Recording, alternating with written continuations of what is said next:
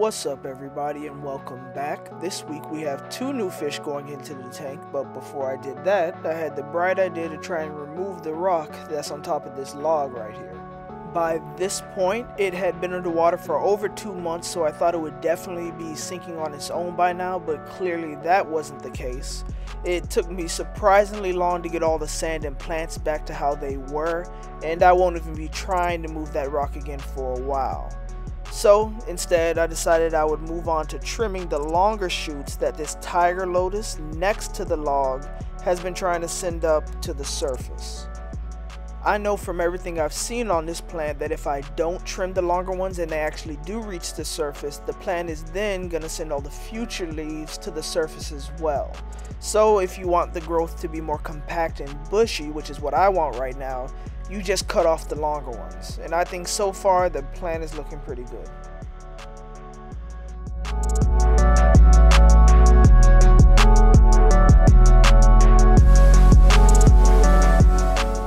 Next up, I'm taking a look at this Vesuvius sword. It seems like it's doing pretty well. I heard that they do send off runners, which are these separate smaller plants coming off of the main plant, but I assumed it would send them through the soil, not upwards like this. So if anybody knows, is this normal or is this an issue with the light not being strong enough or something else? Let me know down in the comments. But I put another root tab under the plant just to make sure it had all the nutrients it needs.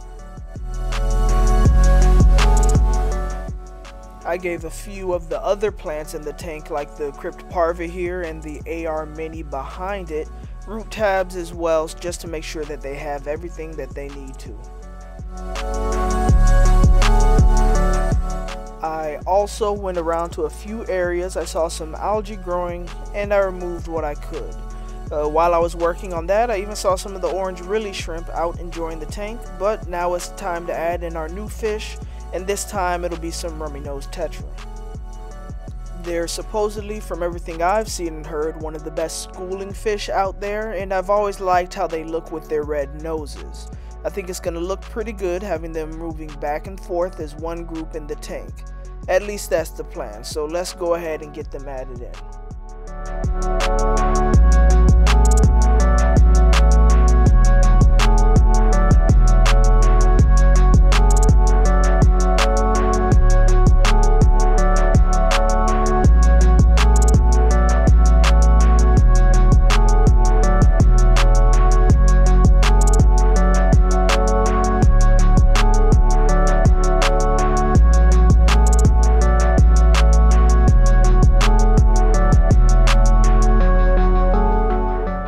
I got a group of 20 and they were of course pale when I first added them in and a little bit scattered as well, but it wasn't long before they started finding each other and schooling together a little bit, just like I was hoping. While they were still getting used to the tank, I decided to add in a few of the new plants I got as well. This right here is another Anubias barteri that I got, and I tried to wedge it in this little hill area here between this driftwood.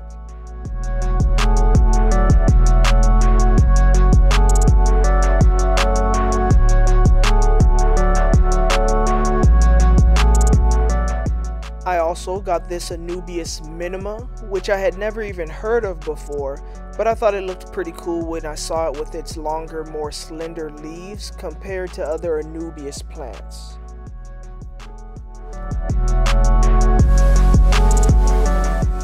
And last but not least, I got some more golden Nicaea, which I still don't know if I'm pronouncing right.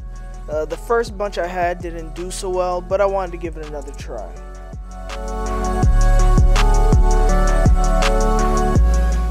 If you look closely, you could see the purple flowers on this plant here, which look great, but those are from the immersed growth, which is the out of the water growth. So I wouldn't expect them to stick around now that the plant is actually underwater. And now we're adding in another fish, and this time it's peacock gudgeons. And they actually didn't look half bad even right after I added them in. I got 3 and I'm happy with the little trio I have here.